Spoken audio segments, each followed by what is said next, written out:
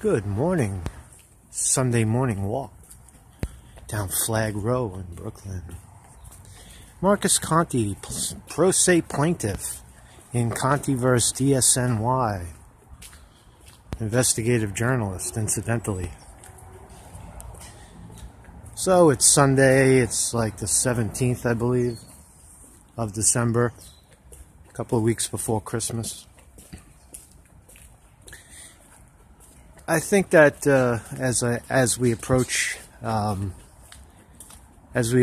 the response from DSNY in this case, I feel proud that I was kind of reflecting this morning about the 150 or so videos up, the efforts in this case, and I'm very proud to have been someone who made this stance against a city agency for this sort of corruption and this sort of employee abuse.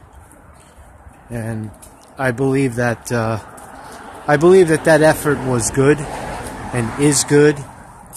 And no matter how hard the agencies and the city and the government agencies and all the power brokers that be will try to twist and smear it into a story of a disgruntled employee who just couldn't get his way or something like that, I think that as we grow and mature as a society, people will look at this and say, this guy had, steel testicles to do this. and I do it, so that it encourages. I feel like it should encourage other people to do it. So, and what is all that? What is this? Is this about me? No, it's not about me. It's about obvious corruption in a city agency. We saw a guy who came along and he wanted a city job and he took his city job, and then he did a job, and he did it to the best of his ability. He wasn't a stupid guy. Wasn't particularly, wasn't particularly gifted or stupid. He was just a regular guy, right? He did his job. A little older, a little out of sync, right? And he did his job. And what did he do? Why was he fired? What was the official narrative? See, the official narrative in this case doesn't add up. That it was just a guy who, the city says, oh, we could fire people for any reason.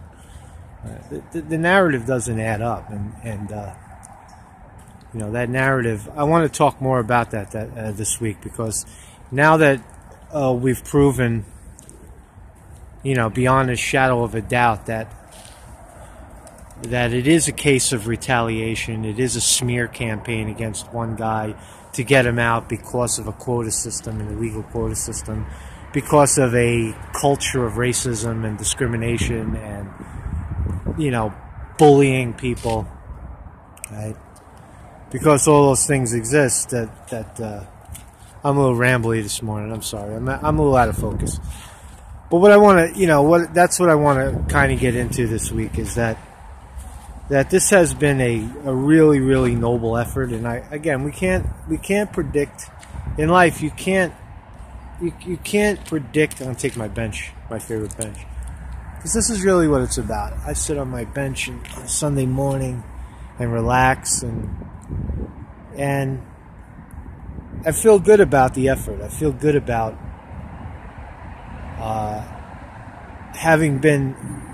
being an example for people to, look back and say, man, this is the way to do it. There's something to this. There's something to the way this guy approached this problem. And how, in the face of smear after smear after smear after court after court after court, refusing to look at the evidence. You continue. You press on. You press on no matter what. I put up those videos of RFK, Robert Kennedy. And it's he was a prophet in many respects, so far ahead of his time, and he defined something that was very important. He defined the art of pitting people against each other, whether it's for race, whether it's for political ideology, whether it's for public opinion or any of those things. And it's when you teach people to do that, right? When you believe it in your heart that people are different, that I must compete, and people are different, what you do is then teach it to other people, inadvertently or directly, through institutions, through word of mouth. And then what you're doing is you're not creating an environment of camaraderie or brotherhood. You're creating an environment of competition where the person across from you or next to you is not your comrade or adversary, but it's your adversary, but is actually more so your enemy. And I think that's what Robert Kennedy was trying to define. And you say, well, how does he know? He's just some, rich, privileged white guy. And that's true. He was a rich, privileged white guy, but for some reason he was able to penetrate that idea that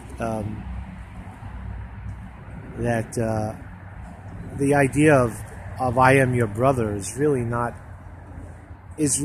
something that exists. So I wanna go into that a little bit about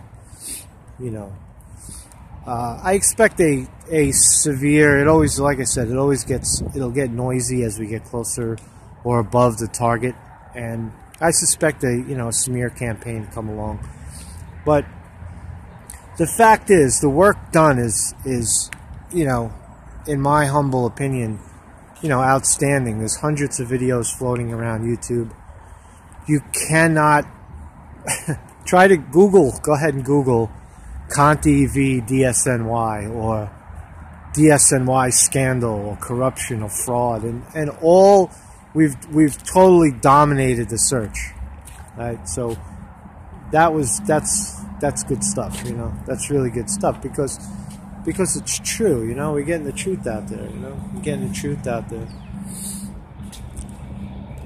That's all. Enjoy your Christmas, enjoy your time.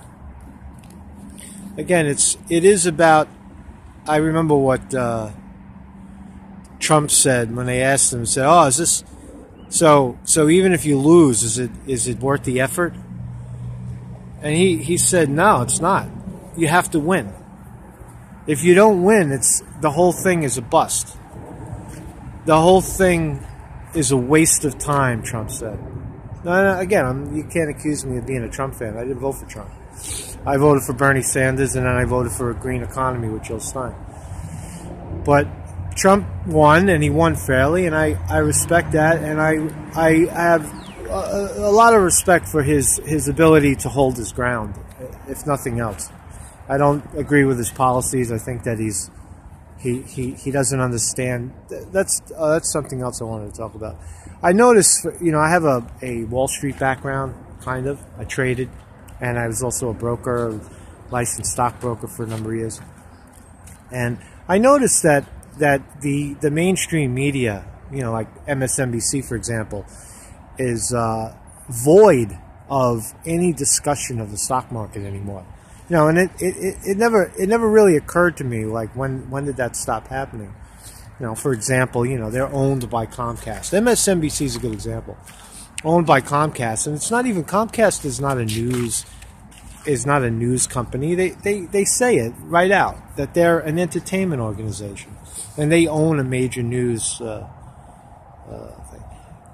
What I want to say is that you can attack MSNBC all you want, and I think that a lot of independent media likes to do that because it's fun and it's obvious that people like Rachel Maddow and Chris Hayes have sold out years ago. They make their millions of dollars. They live in their Upper East Side apartments, and they don't give a shit about anything anymore. They don't even know what They don't even know what the fight is or the resistance is or what it feels like to be oppressed or any of those things. They've resigned into their, limousine, their limousine liberal kind of view of the world. But I think also the point I was trying to make is that independent media fails to understand and talk about the power and the influence of Wall Street, that the answers are and always have been in the stock market. The rise of prices. Comcast stock, if you look it up, it's a NASDAQ corporation. It's, $155 billion market capitalization. It's at an all-time high. It's from the crash in '08 all the way up to now. It's like triple its value. So this is where the answers lie, and all right. So there is a significant connection that I think that I have an obligation to now, because I do know that, and I see a lot of independent media, the growing independent media. I won't name you guys, but you know who you are, the people that I love. Don't touch on it, maybe because they don't know about it, or they don't realize how powerful that influence really is. So anyway, that was a lot for a Sunday morning. Have a nice day, folks.